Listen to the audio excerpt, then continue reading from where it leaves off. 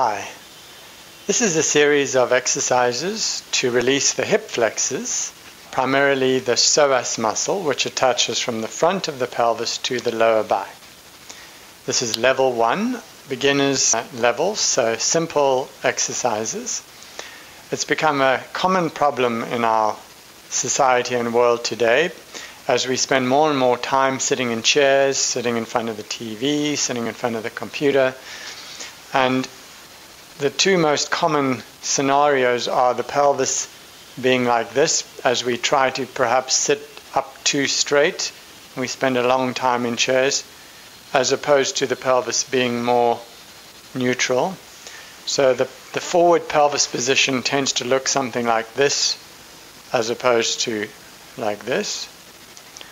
The other scenario is where the pelvis sits back like this and we're in a more of a slouched position, which is not necessarily worse but is common for a lot of us, and the pelvis then looks something like this. So we're going to do a combination of lengthening the hip flexors, the front of the pelvis, and activating the muscle on the front of the pelvis, which helps push blood away, and then when we release, blood comes back. And then we'll also do some releases for the lower back. First one is with a blanket over the end of a table like this, and this one is to release the lower back.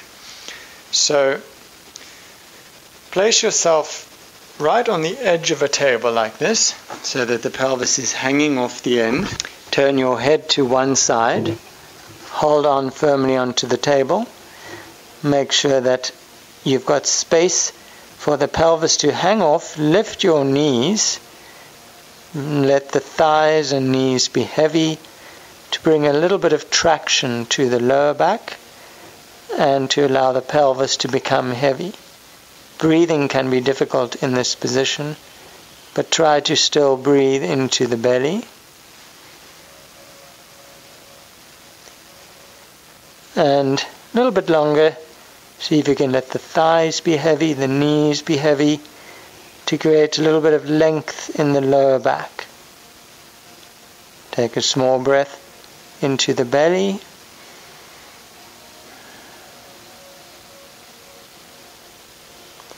Then place the feet down, come up from there. Then we're going to use the blanket for under the head.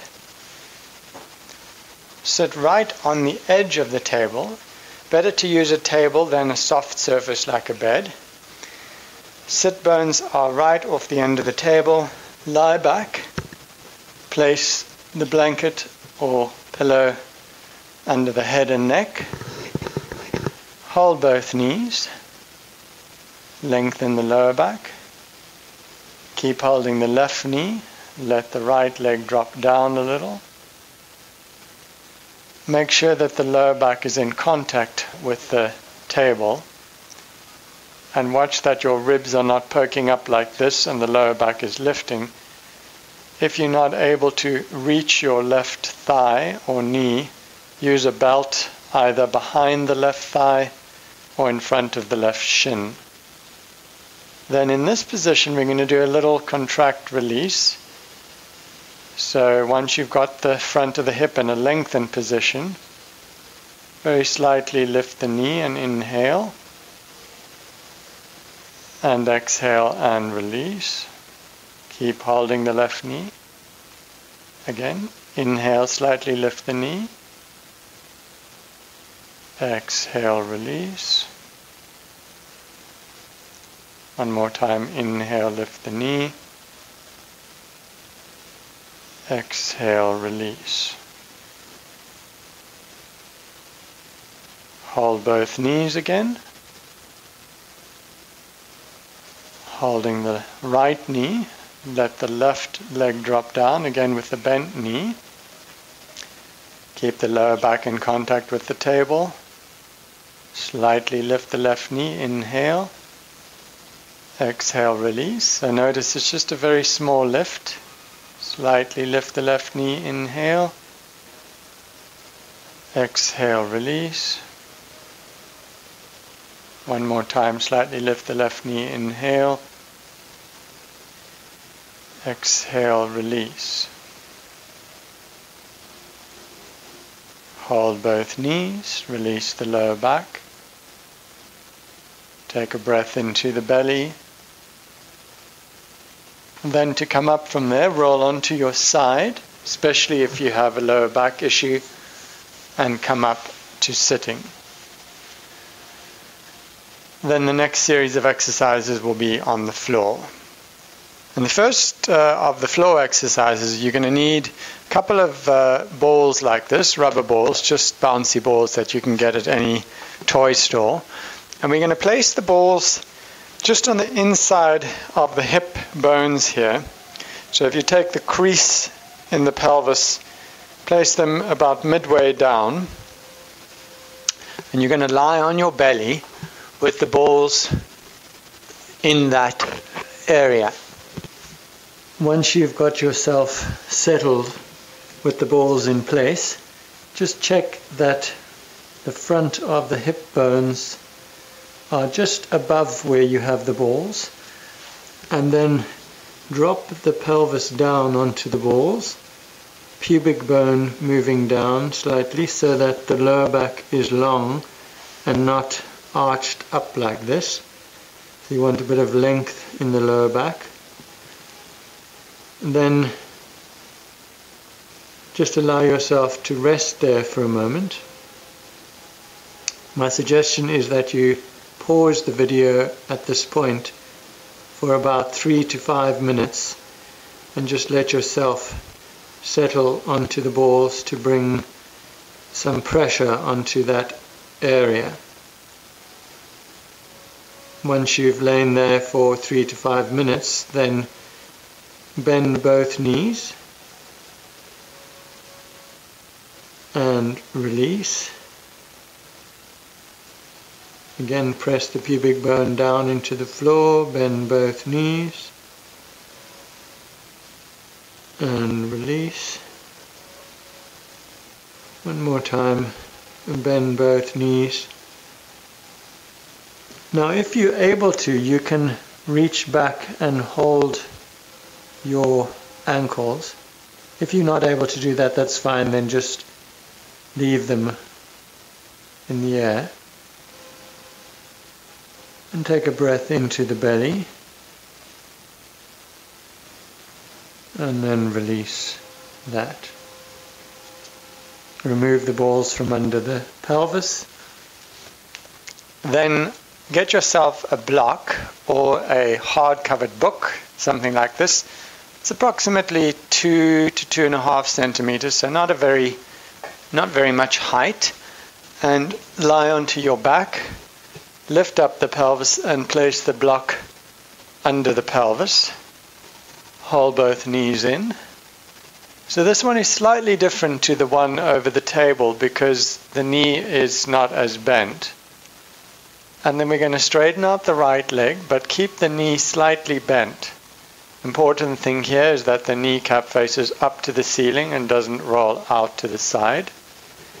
Keep holding your left knee. If you're not able to comfortably hold the knee, use a belt behind the shin or knee. Squeeze the right buttock, relax. Squeeze the right buttock again, relax. One more time, squeeze the right buttock, relax.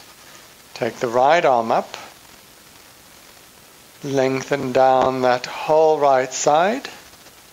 Make the right heel light as if you're about to lift the leg, and then inhale into the belly.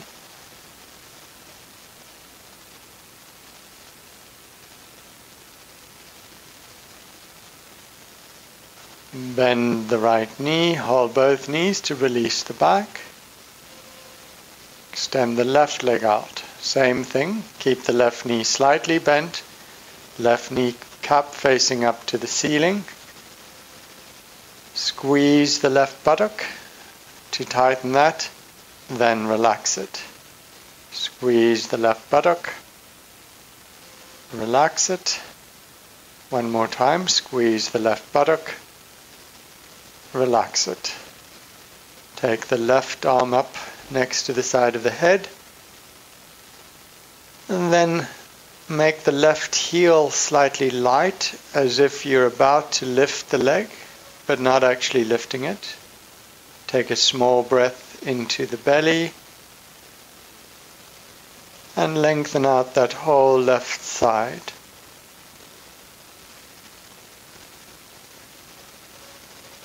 Bend the left knee, hold both knees, release the back.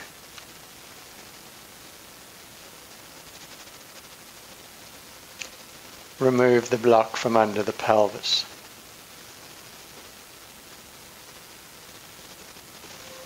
Then the next one, you may need a belt, and we're going to lie on the side, so you're either going to hold your foot like this. If you're not able to hold your foot, then use a belt over the front of the ankle and top of the foot. So if you're really tight in the front of the thigh and hip flexor, that may be difficult for you to hold the foot. And it's important here that your heel moves toward the outside of the buttock. So not like this, but more like this. Then the contract relax here is you press your foot into your hand as if you try to straighten the leg. And then relax and bend a little bit further. Press your foot into your hand as if you're trying to straighten. Relax, lengthen the front of the thigh and hip. One more time, press your foot into your hand like trying to straighten. Relax and allow the front of the thigh to lengthen. Finally, move the tailbone slightly forward. Take a breath into the belly. Release. Roll onto the other side. So we'll do the left side next. Again, if you're going to use a belt, put the belt over the front of the ankle or the front of the foot. Take the heel toward the outside of the buttock, so the thigh turns in slightly rather than out. Press your foot into the hand or into the belt, like trying to straighten. Release, bend the knee a little further.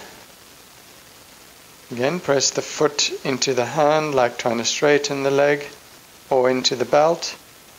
Release, bend a little further. One more time, press the foot into the hand or into the belt, like trying to straighten the knee. Release, bend a little further. Finally, move the tailbone forward slightly and take a small breath into the belly.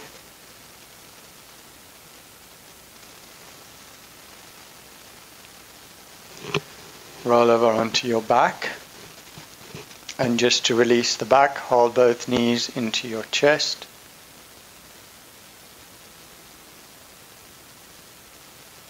Come up onto your hands and knees now.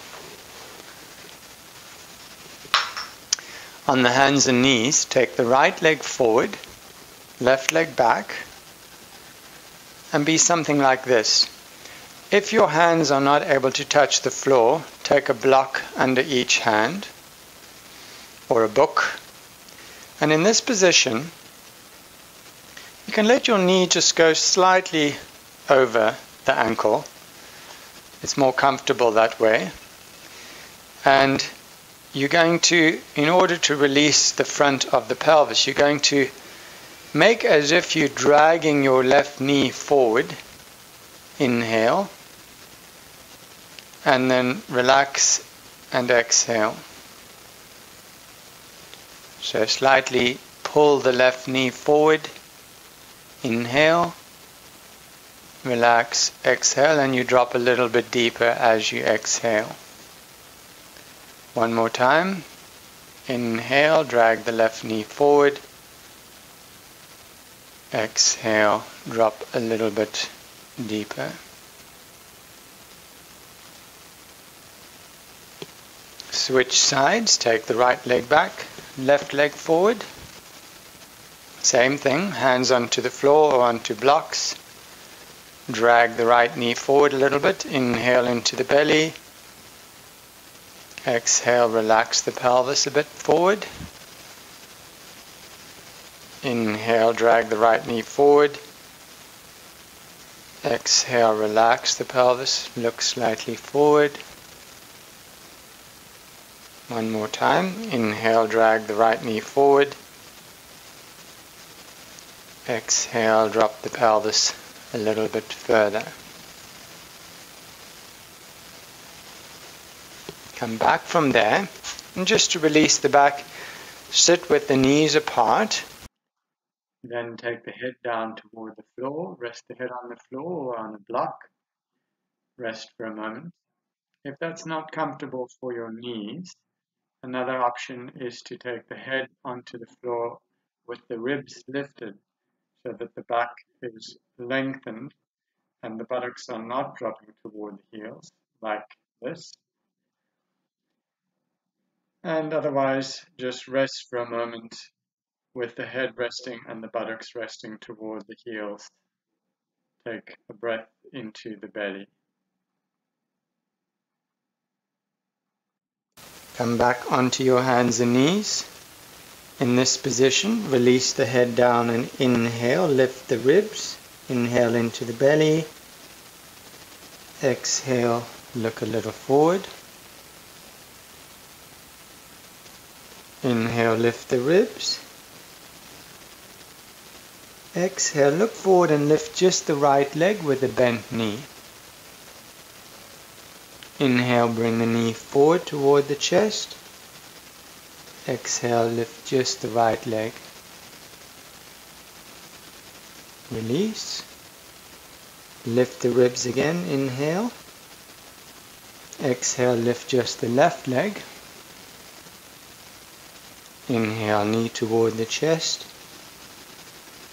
Exhale, lift the left leg again. Come back, lift the ribs.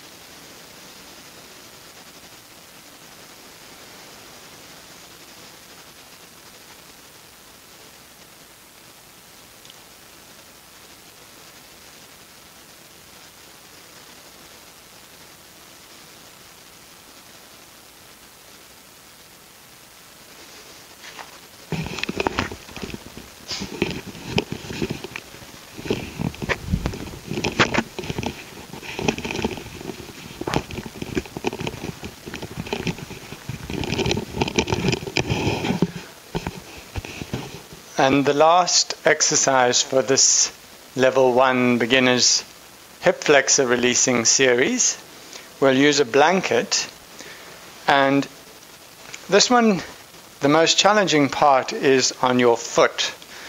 So we're going to take the right foot back behind you like this. Now if this is difficult for you because of knee issues, then you could sit on some more height. But the important thing here is the position of your foot. It may be difficult to see with the video, but you want to make sure that your ankle is not doing like this. It's not poking out, but try to bring the ankle in. So it's like this ankle is moving toward the midline of the body. And also that your ankle is not collapsed like this. So there's some length that comes to the back of the Achilles tendon. So I'll just show that one more time. So you draw the outer ankle in and then lengthen the Achilles. And for this first series, we're just going to stay like this. Lengthen the tailbone forward and take a breath into the belly. So there's a feeling here as if you're trying to straighten the leg. That brings some activation to the front of the thigh. And then relax a little deeper. One more time, as if you're trying to straighten the right leg. Release. Switch sides. Take the left leg back. Again, watch the ankle.